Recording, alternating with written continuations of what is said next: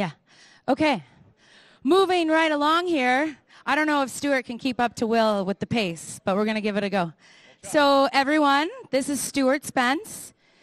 He's a new public servant. I just learned that. And he's going to be talking about working with the decentralized version control system. That's not our reality, so I don't know what you're talking about. No, I'm just kidding. But let's welcome Stuart. All right, thanks. Put this thing in here. Bring it up high. Great. First page.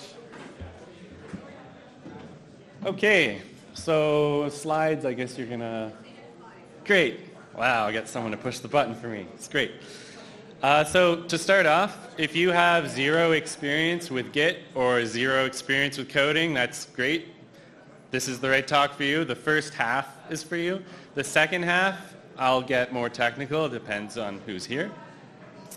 I'm going to do an overview. So there's a history of Git, some of the basics, the workflow that I have experienced in different jobs, and some features that make it great. What this talk is not going to be is a Git training, kind of type this, make this happen, use this command, a list of commands. There's a lot of great stuff to learn that online, and I got 20 minutes, so I'm good, but I'm not that good. Also, it's not about Git internals.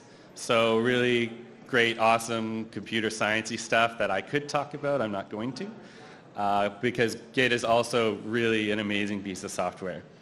So the next slide, I want to know a bit who I'm talking to.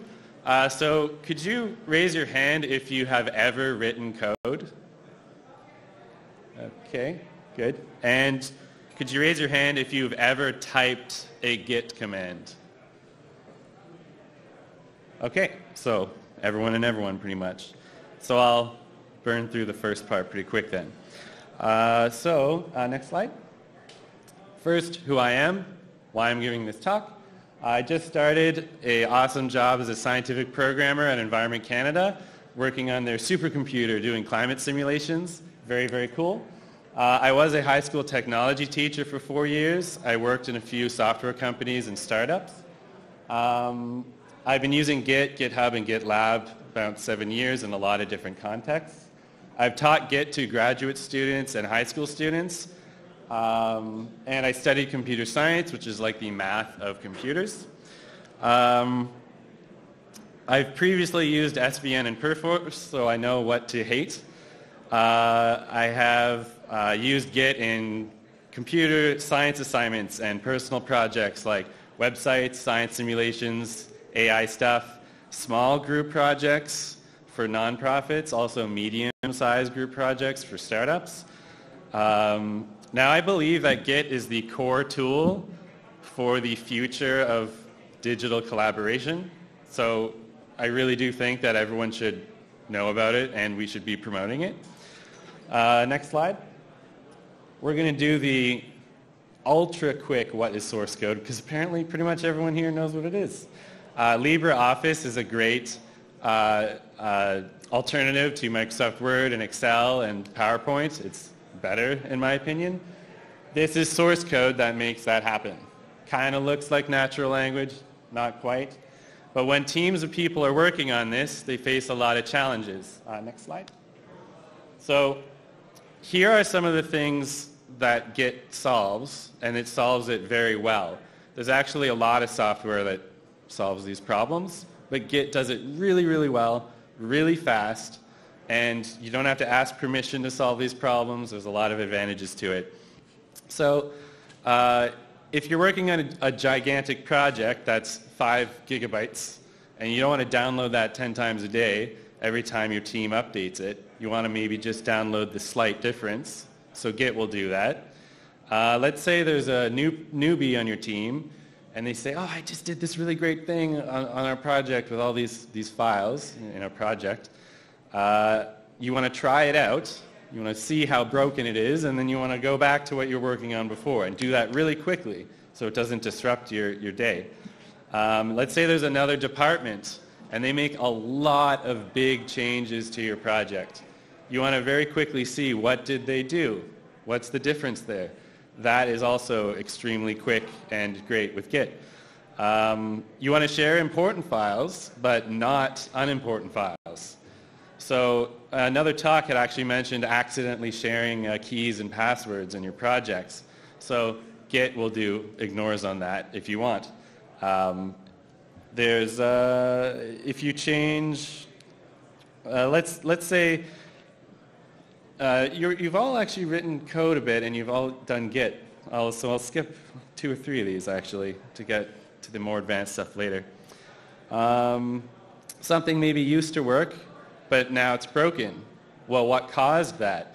And you're not with Git, you're not going to be hunting it down. Was it this commit? Was it this change? Was it this one? There's a lot of great tools in Git that will actually search. It'll cut down your search and do it really, really fast to find your problem. Of course, who changed this file? Why did they change it? When did they change it? What's the history of this one file? Git is really fast at doing that. And lastly, there can be a lot of information overload when you're working on a project.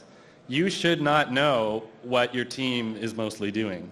Any developer, most of what they're doing, you shouldn't know. You should know the important things that they want to communicate to you. You can't keep track of 30 people every single little thing they do. You need to manage that complexity. That's what encapsulation's about hiding complexity and only seeing what matters. So, for example, sharing things only when you're ready. Someone on your team can be working on something privately, and you don't even know, and then they're ready to share it. If you've ever worked on a Google Doc maybe, right, with 10 people and you're typing, and then someone deletes a paragraph up here and suddenly your text is jumping all over the place. You don't want to see that as they're working on it maybe. It just doesn't matter. Next slide. Oh, well, the white text is not there. Yeah, it was actually a purple background. I guess something happened. So on the left, as you can see labeled clearly, is Git. Now this is a tool, and people often confuse that with GitLab, GitHub, and Bitbucket, and 1,000 other services.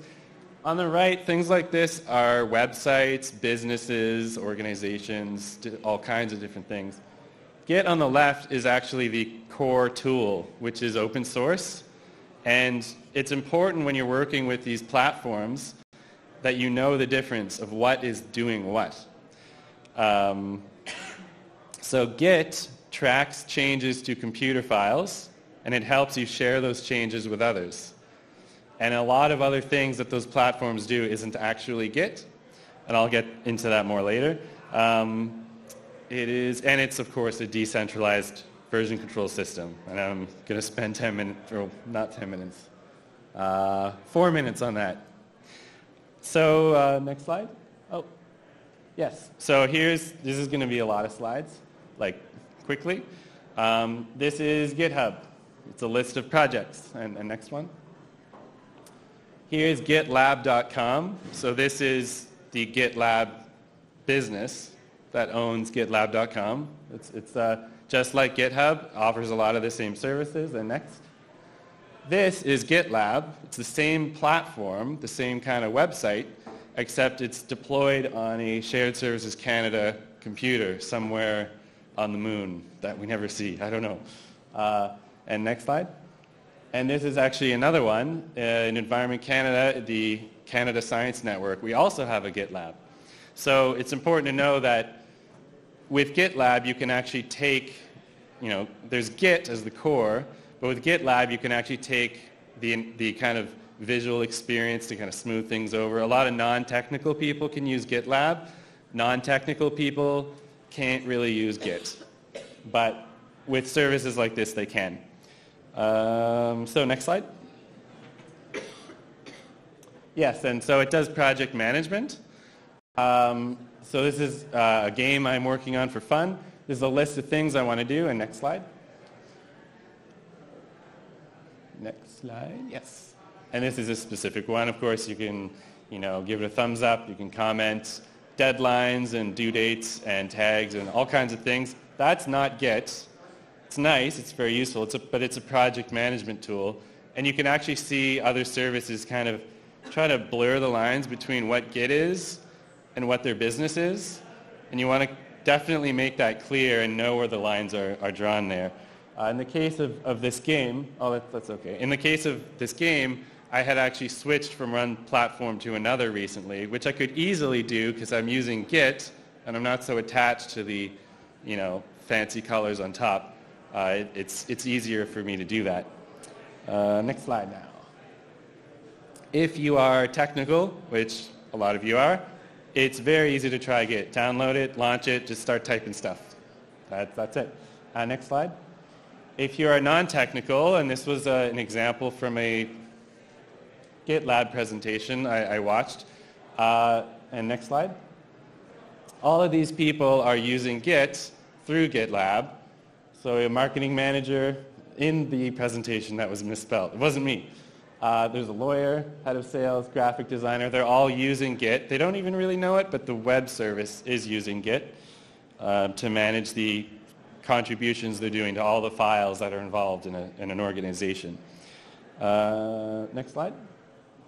So quick Git history. It was made by Linus Torvalds in 2005 to help with the enormously complex and awesome Linux project. So he made it to help work on that, to help people collaborate. It was taken over by Junio Hamano in 2005 also, and it surpassed SVN, the other most popular one, in 2014. It's now by far the most popular version control system, and for good reason. Next slide. Oh, slide the button. Yes. So this is kind of funny. Currently not looking for another employer. Do not welcome getting contacted by recruiters. This is what happens when you helped create the most popular collaboration tool on the planet. Man, this guy must get spammed like crazy. Hey, could you help me with this? My homework, yeah. So next slide. Yes. So one thing to note too is I was a high school teacher. I've been to 20 hackathons. I've given a lot of workshops and things. I was a TA as well. Students today only know Git. And that's a good thing. But if you use SVN or CVS or Perforce, no one you hire will know how to use that. No one. Everyone I meet at hackathons and programming events, they've all heard of Git. Most of them know how to use it a little bit. And these are students who they haven't had a chance to learn many tools. They've never heard of SVN or Perforce, or the alternatives to Git. I don't know, to sell you on this further, lots of big companies use it. Pretty much every province I could find uses it. They have GitHub pages, NRC, Service Canada, StatsCan, of course, as we're learning today. Next slide. Right, so Git basics, a repo, repository, or project, it's all the same thing. It's really just a folder with stuff in it. And there's also a folder called .git in that. So next slide. This is an example of a project. It's called .git. That means you're looking at a Git folder. So that means all the files in this folder are tracked extensively with Git. Next slide. Pull request and a merge request. Pretty well the same thing. Depends on the platform you're using, how they define those. It just means people want to collaborate. If someone sent me a pull request, well, that means I want to collaborate. I did some work, I want to share it with you. It's really all that means. Next slide. A commit is like a version. You might see a huge commit hash right here. Looks like that. If you don't define a version that's nice, like 2.1, it will just generate that. And when I'm working on projects, I will commit a lot often, so I'll have hundreds of those. It's not a big deal. You don't often see them. You only see them when you look them up. But that's a commit or a version. It's kind of when you take the entire project and you're like, I like it how it is, and you freeze it how it is, and now in the future, at any time, your project can go back to exactly how it was before. That's a version control system. But of course, as I said, Git does it greatly, in a great way. Right, so a little story here at a startup I was working at who used Perforce. Well, we had Perforce Day. Thank you. We had Perforce Day once where our license was expired, except it wasn't. So my CEO spent all day on the phone. Hey, I have 2 years left on my license. What's with this? Oh, we don't know what's going on. All of our developers couldn't work because some files were locked. We couldn't share our code. It was really actually quite funny. But that's not good for our business, of course. And where are we at? Oh, next slide. Next slide. I forgot that basics one here. So a branch, say there's a project and there's 2 people working on it, the moment that someone makes a change and they do this, and then the other person makes a change and they go this way, it's a branch. It's like a tree. In Git, we use kind of a tree vocabulary. So in this case, there's 2 people working on it. And next slide. And you'll sometimes want to do a merge. And that means the work we've done, we just want to put it back together. Git would be useless if it couldn't do a merge. And one of the reasons it's so great is merges are very easy, very fast. And in Perforce and SVN, they are not. They're nightmares. So people don't do them. And what happens when you don't do it, you end up for 2 weeks working on something, and now it's even harder to merge. So you're not even collaborating anymore because it's hard to literally to collaborate. Next slide. Yes. So decentralization is one of the key ideas in Git, and it's incredibly important and incredibly useful and awesome. It really just means no one place is more important than another place. So I had mentioned I used to be on one platform, and then I changed my mind about it, and then I went to another platform. So that was easy to do because my copy was the same as the one they had, and now I just put it that way. And in fact, at the end of the presentation, I've given you guys a lot of resources to look into this more. I've kind of selected them based on who you might be. And that's a page on my website. And to actually put it up, I kind of experienced a decentralization moment because I worked on it on my computer, and then I wanted to put my changes up onto the cloud. Oops, I was pointing to the old service. So I repointed it to GitLab. Now it's good. Then I went on my website, connected to my website computer, the server, and then I wanted those new changes. Oops, that was pointing to the old one. Well, now it just pointed to my new one. So I just didn't, it took me 7 seconds to redirect where I was going because nothing was the key critical thing. You don't want that. Other people have mentioned vendor lock-in. Oh boy, does that happen. Well, it can't happen if the system is decentralized, right?